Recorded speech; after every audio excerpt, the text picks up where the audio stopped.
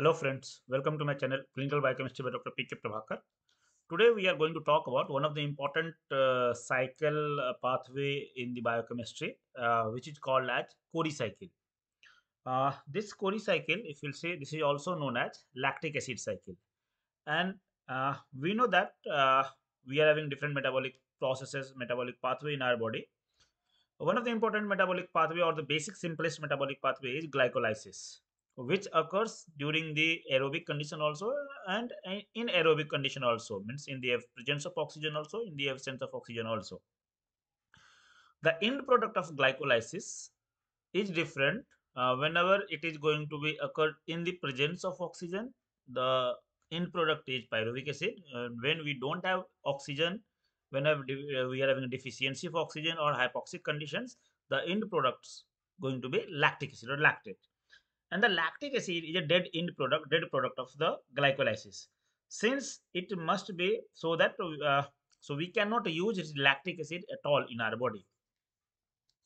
So this pathway is going to going to be linked with the lactic acid or only. So the Cori cycle, also known as lactic acid cycle. So we will see the basic pathway. What is the Cori cycle? Uh, this Cori cycle, which is also known as lactic acid cycle, is a crucial metabolic pathway in our body, as you are going to see in this pathway, this picture, which occurs between the liver and the muscle. So the two important organ are going to be connected through the blood, and these two important organ going to participate in this pathway. It plays a significant role in the conversion of lactic acid uh, to the glucose between the liver and the muscles.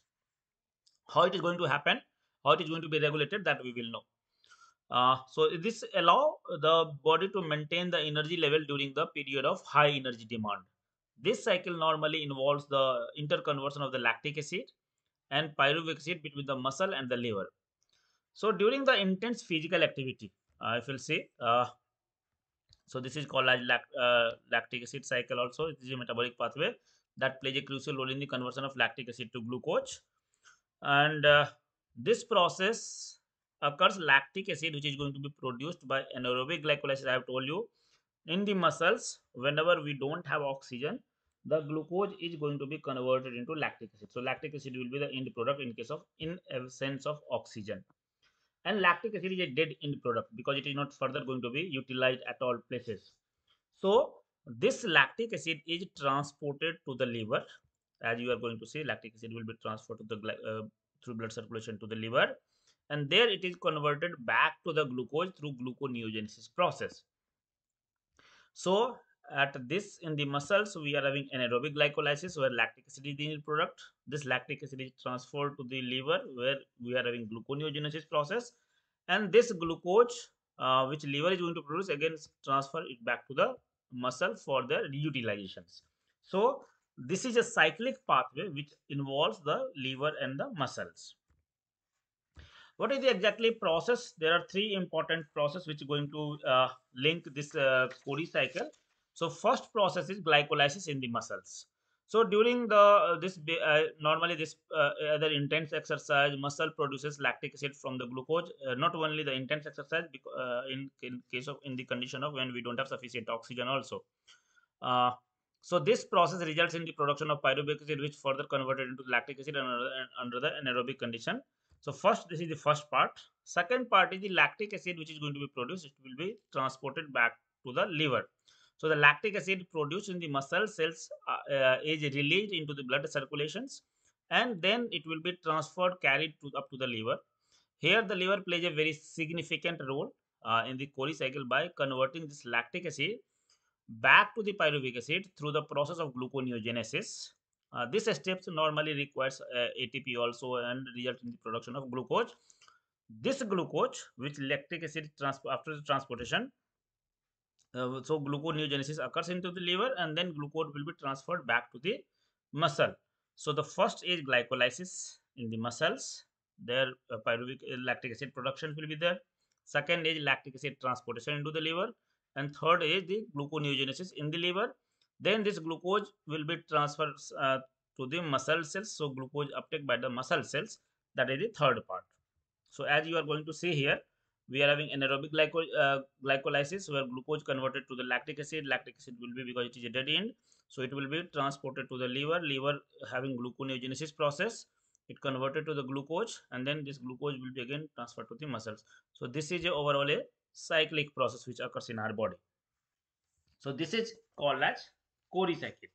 In this case, if you see the what is the role of liver in the Cori cycle.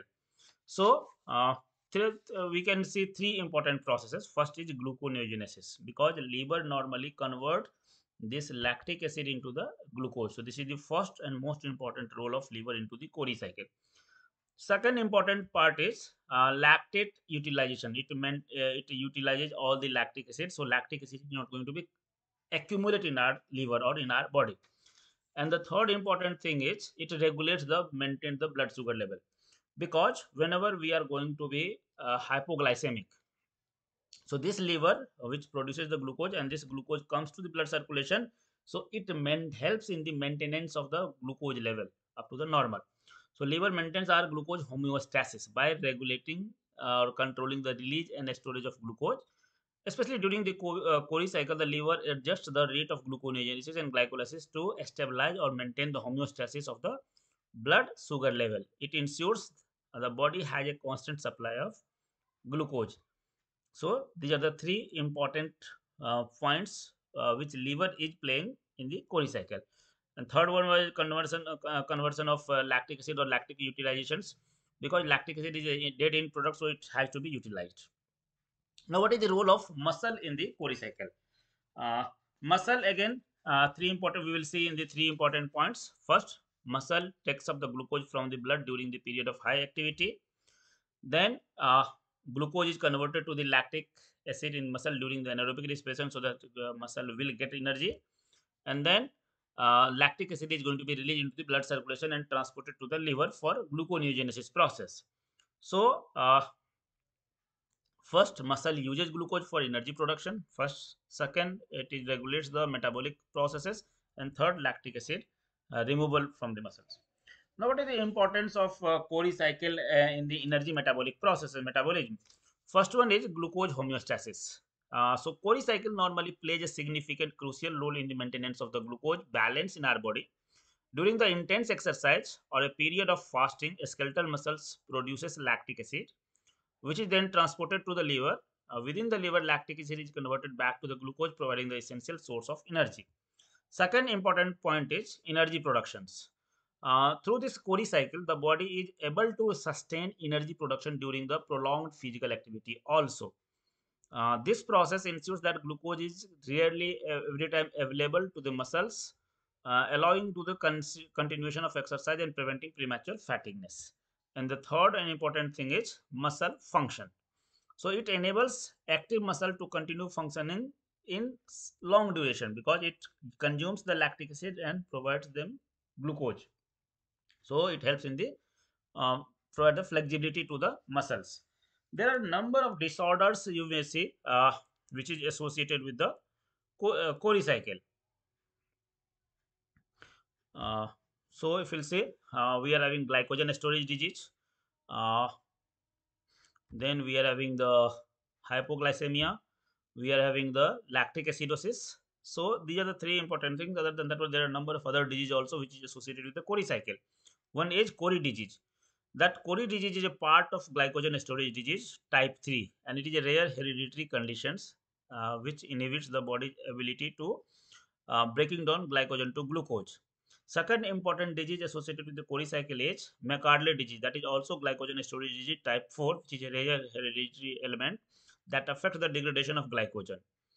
And then we are having lactic acidosis already written there. This is the lactic acid. It is a disorder which involves normally the lactic acid accumulation in our body. It can be results from a number of causes, including reduced oxygen transportation, mitochondrial malfunctions, a number of other things. And last one is hypoglycemia. So these are the different disorder which is associated with the. Then what is the correlation of the Cori cycle and the exercise? So normally Cori cycle is having very significant role in the athletic performance, because in the athletic they are normally going to use the muscles for their activity, and muscle normally consumes glucose, converted them into the lactic acid because anaerobically. And so if Cori cycle will does not work, the lactic acid accumulates and that will give the fatigueness. So in the athletic performance, this Cori cycle has a playing very significant role. Then muscle fatigueness and recovery. Understanding the Cori cycle is essential for managing lactic acid buildup and optimizing muscle recovery after the strenuous physical activity and endurance sports and the energy maintenance. So if we'll, then lastly, if we'll see the Cori cycle and the glucose metabolic processes, so glucose utilization is going to be happen. Glucose is a primary source of our energy in our body.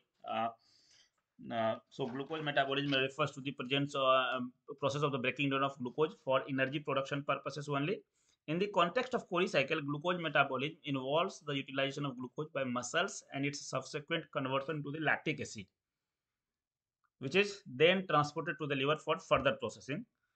Then metabolic pathways through the many pathways are there. Glycolysis is the main pathway, and the last one is the liver's role. So liver takes those lactic acid and converted them into the glucose. Now, how this lactic means Cori cycle is going to be regulated? What is the regulation of Cori cycle? So Cori cycle is regulated by few important points. Like it is going to be one of the important point is intensity or of stress. The rate at which the lactic acid is going to be generated and the need for glucose depends on how much stress we put on the during physical activity. So if too much lactic acid is going to be produced in that speed, normally we need to convert them into the glucose. Increased stress also raises the lactic acid generation and requirement of glucose. Hence, there is an increase in the rate of Cori cycle during the stress condition also. Second important point is in the presence of certain hormones like insulin, glucagon, adrenaline, which increases the glucose availability. Absorption of glucose to the liver and the muscles depends on hormones. So that is the second important point. Third point is the availability of oxygen. The Cori cycle is induced only in the absence of oxygen because whenever oxygen will be there, the end product will be pyruvic acid, not the lactic acid. And the last point is nutritional levels. A low carbohydrate or a high fat diet disrupt the Cori cycle, whereas the high fat carbohydrate diet induces it. Now, what is the purpose of this Cori cycle in our body? So, it is needed when the oxygen supply in cells is very insufficient. When oxygen deficiency will be there, so that end product will be lactic acid. So it occurs during the intense muscular activity also, like sprinting, weightlifting, and other activity where muscles are going to be used very much. It prevents the lactic acid accumulation in the muscles so that the fattiness will be decreased and performance will be increased. The Cori cycle thus helps in the prolonged muscle activity. Converting lactic acid back to the glucose in the liver plays a significant role in the preventing hypoglycemia because liver convert them into the glucose and glucose comes into blood circulation. So hypoglycemia is going to be managed by liver by this process. The Cori cycle thus ensures a continuous supply of glucose to the muscles so that which does not lead to the dizziness, weakness and other adverse effects. So this is the purpose of Cori cycle in our body. The last part is conclusion and the future research directions. The Cori cycle is a fundamental concept in energy metabolic process, and future research is essential for uncovering potential therapeutic target and understanding the implication of various health conditions. Uh, Future research directions should focus on the understanding the molecular mechanism that regulates this Cori cycle. Plus, also we can put our efforts on the identifying potential therapeutic target for metabolic disorders associated with this its dysfunction and exploring its implication in endurance training and the athletic performances. So this is overall for today. Hope you have understand it. If you have any query, any comments related to either Cori cycle or any other things, you can write in the comment box. Certainly, I will try to answer all those questions raised by you. If you have not subscribed my channel, you can subscribe it. If you have liked the video, you can press the like button. Thank you very much. Have a nice day.